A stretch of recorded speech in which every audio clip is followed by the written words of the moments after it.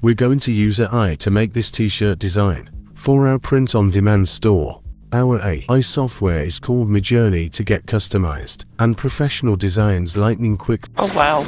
First, you'll have to join their Discord server. If you don't have or know what Discord is, it is a chat software and it is free to join.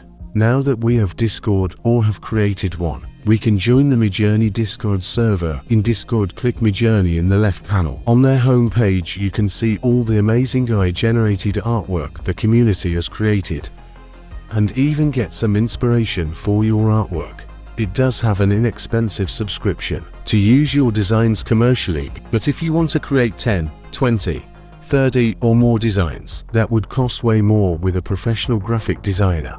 Now let's dive into MidJourney and create our shirt design.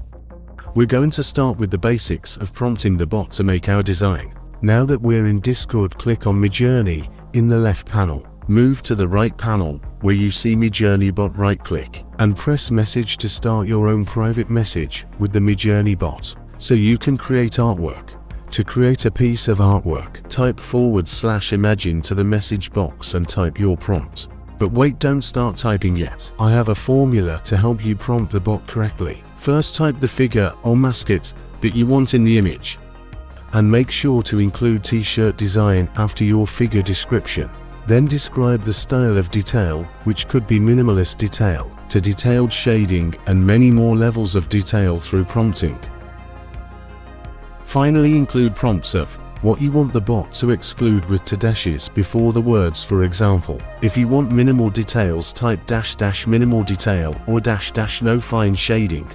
That's enough basics. Let's make our t-shirt. In Discord, we're going to type / imagine a cyberpunk skull, cyberpunk facial features, shirt design, cyberpunk city in the background.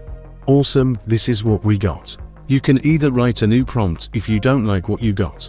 You can remix the same prompt if you want to see what the bot will recreate out of this same thing. If you like a certain picture you got but just want to make a slight variation to it, choose V1 through 4 and add your updated prompt to that image. But in our case, we like one of the generations that we received, which is number 4, and we're going to click upscale so that we can get a larger, finer, and more detailed image to use on our shirt. Now we'll right click, press open link and save images. But wait, we still need to get rid of the background so we can put this on a t-shirt. No problem, we'll go to canva.com where you can use a 30-day free trial and remove the background for free. Canva is a robust picture editor that will allow you many different edits, from background removal to adding text and much more.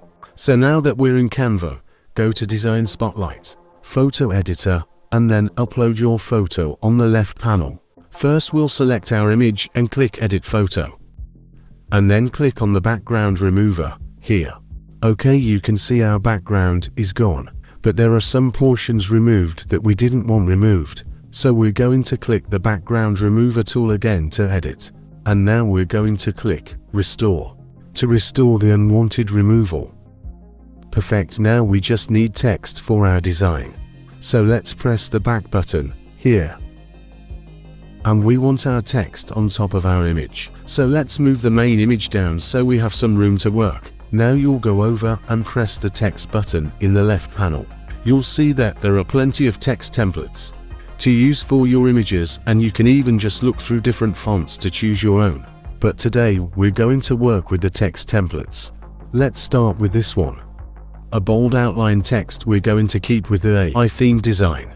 Let's change the color to match the colors in the picture by choosing one of the pre-made color box selections. Now let's use another text template to use, as this will be a retrowave type of design with some humor.